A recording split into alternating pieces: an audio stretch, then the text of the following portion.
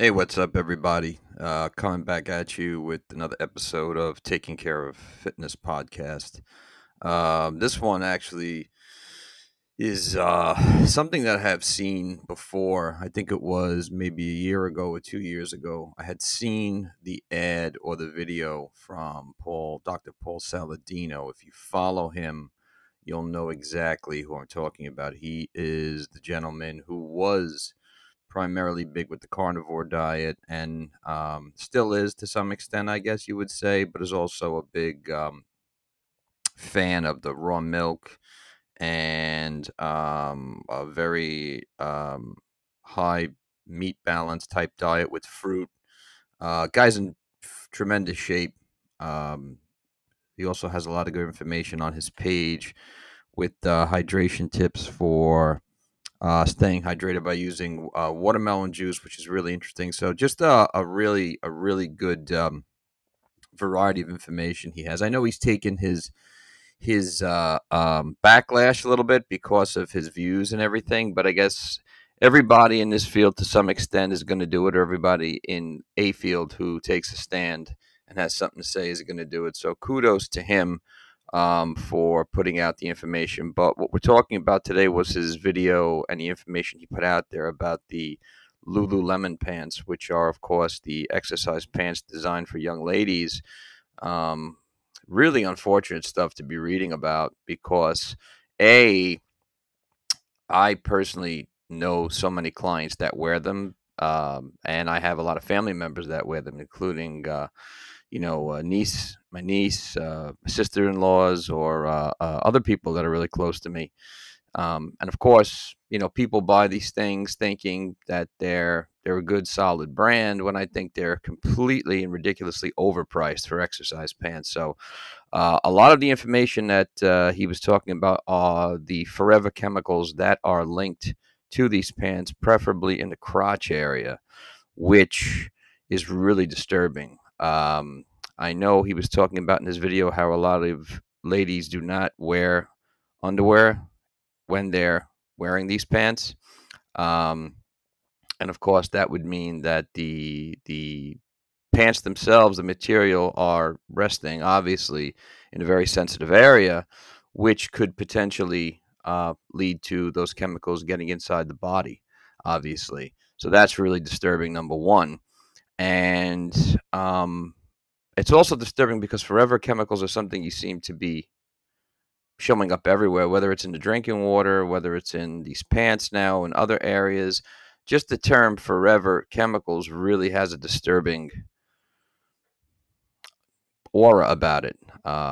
Personally, I need to look into why they're called that. I guess it has to do with the fact that your body is going to have trouble expelling them to some extent, or it's going to take a lot for your body to expel them, or maybe the more that you are around them, consume them, or have things near you that are pushing them into your system, or have the potential to, um, only increases it the more you do it. So either way, it's very disturbing. But I have found a lot of articles talking about this with Lululemon.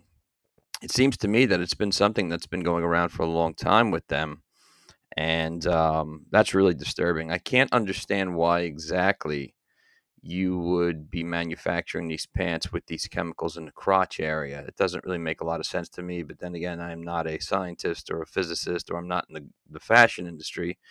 But for that matter, first off, just from a outsider's perspective, I don't, of course, wear exercise pants.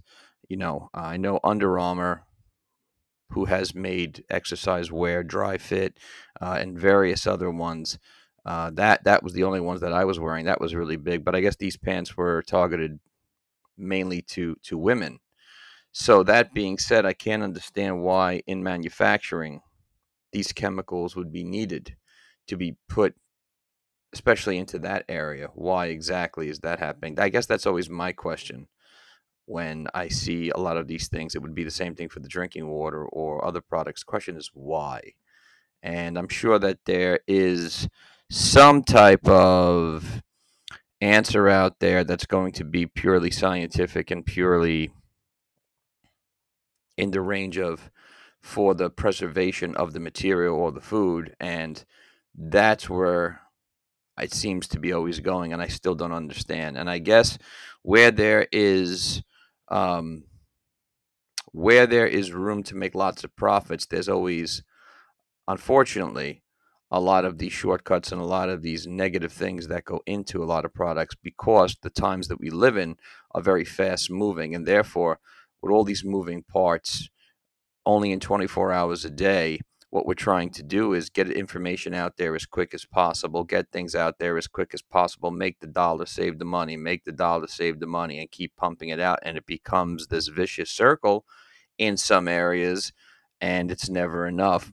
Meanwhile, the efficacy is what always is lacking. And I think that's been a reoccurring thing in our society for very long, especially when you look in terms of food, in terms of water, in terms of, various other things that we have in our society today that weren't there hundreds of years ago, perhaps. That's why I always feel that hundreds of years ago, whether we're talking maybe 1800s, early 1900s, 1700s, 1600s, and therefore on and on, you probably had, for the most part, the more natural of the food, because of the soil having a lot of the nutrients in it, being very dense in it. There hadn't been any poisons or chemicals pumped into them. And over time, of course, we know that the soil sometimes loses or can be less nutrients based. And I think that, farming practices and whatnot were more natural, probably in terms of certain farms that go mostly organic or natural with the open range for the animals and whatnot. So obviously, as we have made progress, population has increased, and therefore, in order to fill the population or fulfill obligations to the population, there have been quicker practices in order to get things out to them that haven't followed the best of ways or the most efficacy type practices. And the thought that comes to mind, if you've ever seen that wonderful movie with Michael Keaton, the founder, where he plays Ray Kroc, the gentleman who was a huge proponent of expanding the McDonald's name and brand. There's this part where he's talking about how the electricity bill for the ice cream, for the freezer that's holding the ice cream, because McDonald's used to actually have real ice cream for their shakes. I don't know if they do that anymore. I don't eat McDonald's, but the electricity bill was astronomical. So they came up with a way to kind of surpass that, and that's where they came in with the powdered milkshake. And of course, the powdered milkshake was full of chemicals and artificial preservatives and whatnot. And it was a faster, quicker, cheaper way. So you kind of have to expect this to happen, you know. But it's good to see that there is regenerative farming still out there. I mentioned them before, White Oak Pastures and other farms that are trying their best to do what nature and God intended when, in terms of the animals, in terms of the land and the efficacy. It's good that we still have that, and that's what we need more of. Now, transfer that over to this.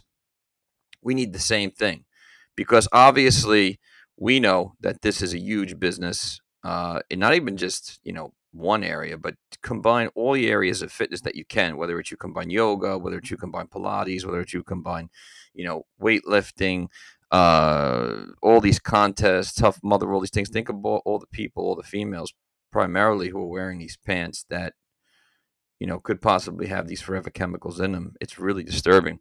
You can find various articles about this just by searching.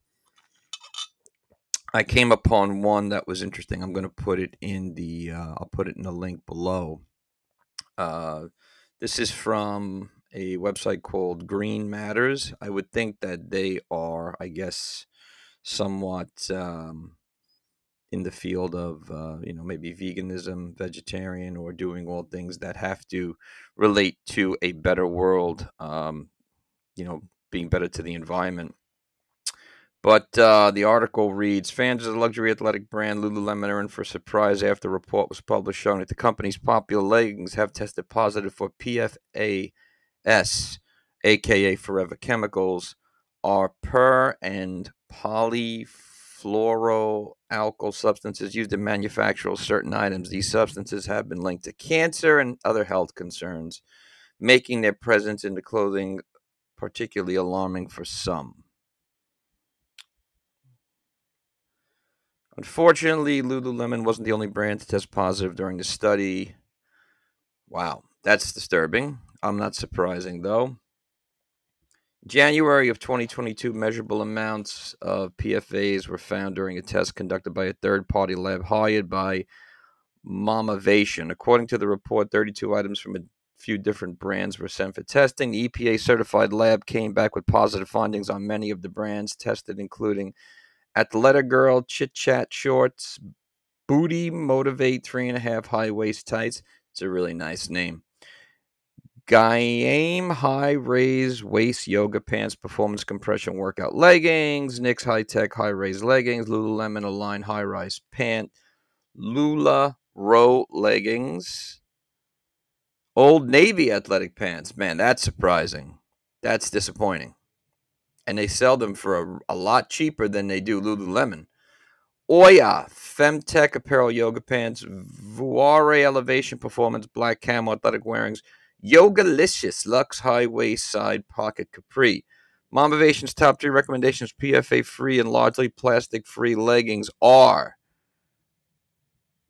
Groceries Apparel's Naomi High Waist Leggings, Mate, the label Organic Stretch Leggings, Packed Organic Leggings. Please note a follow-up study has yet to be completed that replicates Motivation's findings. Of course, they're always going to have follow-up studies done to these to obviously to see if a lot of these hold water. Because there are so many different types of PFAs out there, Motivation had the lab test specifically for fluorine, a substance that is found in all known forever chemicals. They tested each pair of pants in the crotch area because they said that this is the most common place where fluorine is found. Here's my question. Why? Is it because I would think that that chemical is there to maybe suppress sweat or scent or smell after time of constant use when you're sweaty in a certain area? The location where these chemicals were found is particularly concerning to eco-influencers like Paul Saladino, who know that women don't typically wear underwear with these types of pants, which could further expose them to PFAs, which have been linked to hormone disruption, cancer, and more. Scary part of these findings is that it's unlikely that Lululemon was adding PFAs as part of their manufacturing process. In fact, the substances are on their official restricted substance list, which means that it's more than likely that the forever chemicals are just so persuasive that they made their way into the products another way. Question is how? How could they make their way in there? Is there a Lululemon PFAS lawsuit? March 2023, the Center for Environmental Health announced plans to sue Lululemon over the presence of PFAS in their clothes. Legal paperwork has been filed in California, but it doesn't appear that there are any updates on the case as of yet. Whether or not more people decide to follow suit will likely be determined by how successful the Center for Environmental Health's effort are in this regard, or if they're paid off by Lululemon, or if, yeah. As of now, one thing remains clear. If you're looking to avoid purchasing clothing that contains PFAs, you may have to work a little harder to find them. Isn't that the case with everything? And that's okay. You always got to dig to get what you want when it's the best quality. Just looking at, Lululemon pants. I mean, I found a pair of pants right here. Lululemon Casual Smooth Pants, $148. Who the fuck is going to pay $148 for exercise pants? Here's a pair for $50. Here's a pair for $118, $148, $99. That's ridiculous. And I'll tell you what it is. It's more of a fucking fad, to tell you the truth. You don't need exercise pants to exercise. Get a pair of sweatpants, cut them if you want, make them baggy. You can probably get them for $10. You don't have to worry about PFA chemicals in the crotch, stuff crawling up your seesaw. You don't need that, right? You don't have to worry about that. Or get a pair of shorts, regular shorts, and go train. You don't need exercise pants. Plus, I can't stand watching people wear exercise pants, men and women. It makes me hot. It makes my testicles scream, please take me off, okay? I can't understand these silly fads that are followed because other people do them or because of the way that they're put out there for others. I guess a lot of it has to do with the way it makes a lot of chicks' asses look. You know, honestly, man, are you really going to pay $148 because the way a pair of pants sculpt your ass or help your ass feel, or maybe because it makes your ass look a little better, or because you want to show the world everything? Like, listen, there's other ways to do that if that's the music you dig. You feel me?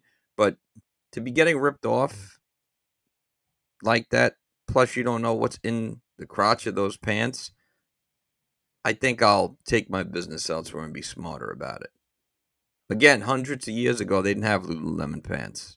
They were exercising with whatever they had. So I always feel that years ago, before technology altogether became what it is, and it is a blessing, um, things were better. Efficacy of food, efficacy of water, air. While I'm sure there was still some shenanigans, it was better then. So I'm going to put this link and the Paul Saladino video. I'm sorry, I'm going to put the this ad and the Paul Saladino video in the information for the link. Let me know what you think. Definitely check it out if you wear these pants. Be careful. I'll be coming back at you with some other information soon. Thank you for watching. Peace.